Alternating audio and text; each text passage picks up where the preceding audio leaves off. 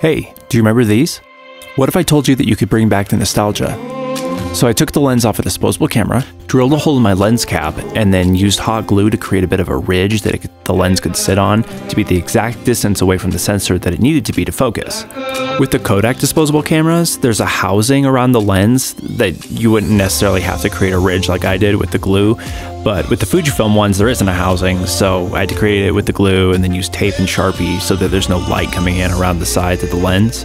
But man, the footage, check this out. You ready?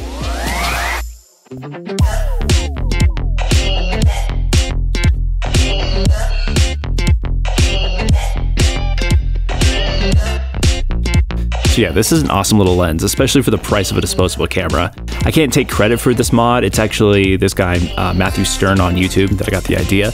But I've only ever seen this done with photos, and I wanted to see what it would look like on a mirrorless camera. I mean, the vibrancy that this little lens can produce, it just kind of blows my mind, honestly. So the footage that you're looking at right now is actually just MOV footage out of Magic Lantern. I wanted to see what it would look like with just a Rec 709 conversion direct out of the camera. Sorry about the focus dots. I could have taken it into MLV app, transcoded the footage, and got rid of them, but I did not, so suffer through it.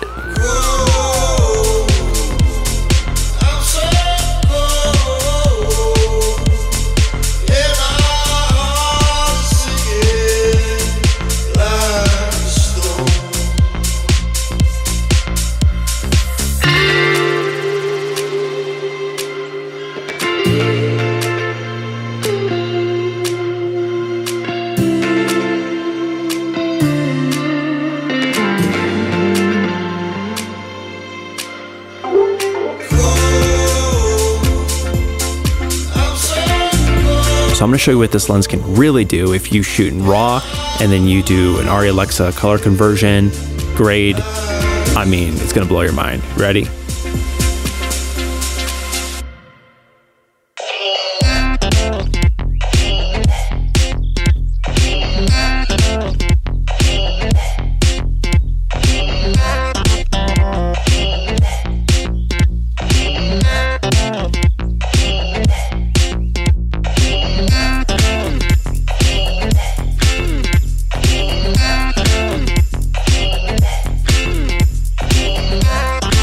You might notice look in the brighter part right there, you see that? There's like this sort of grid.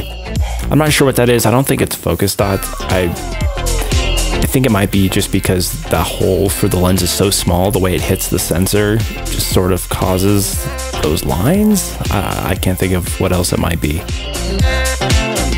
But yeah, I'm sure I'll figure that out. But yeah, I just want to show you some test footage and show you what this little lens is capable of. Thanks for watching.